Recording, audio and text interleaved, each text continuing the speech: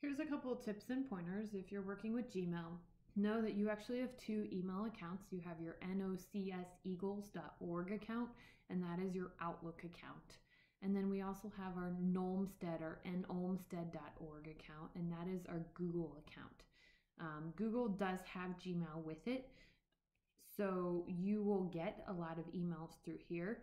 You'll get emails when people share stuff with you. You'll get emails when things are posted in Google Classroom if you use Google Classroom. So it depends on how much you get there, on what you want to do with it. So I can scroll through, I can search my mail for primary source. I can find the things that relate to primary source.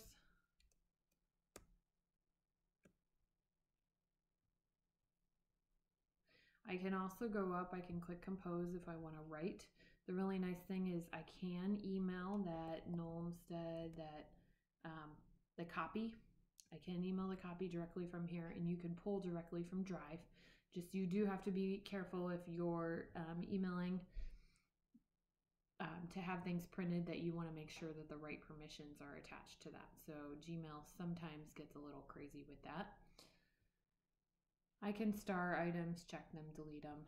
One thing that you need to know is if you want to link your two accounts together, you're actually going to go click the gear, and you're going to go into settings.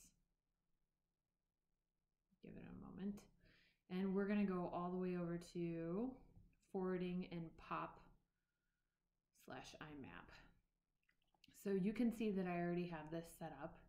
And what I have done is I've sent a code. I'm going to remove this.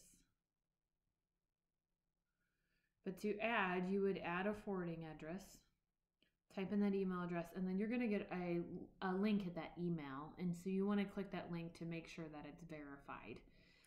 And then after you get that, you're going to come back into here. So back into settings, back into forwarding and pop/IMAP. And from there, you're going to be able to check. And I have checked forward a copy of incoming mail to leah.burke@nocseagles.org. And then I have three options. I can keep it in. So if I keep it in the inbox, it basically leaves it there. It sends me a copy, but nothing changes about it. You can keep it in there, but mark it as read, which is actually the method I prefer. So I don't want to see that I want to see that they're all read emails.